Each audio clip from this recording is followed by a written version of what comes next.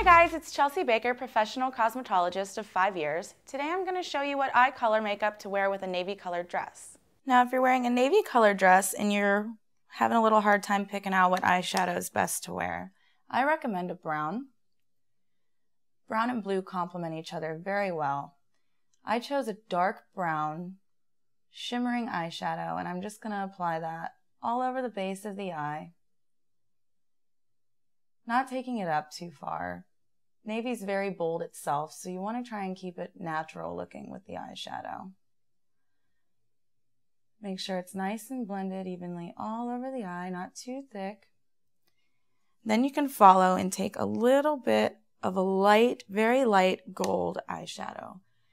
And you're going to use that just underneath the brow bone, just to complement the eyebrows and the brown. And it's going to add a little more shimmer and light to the eye.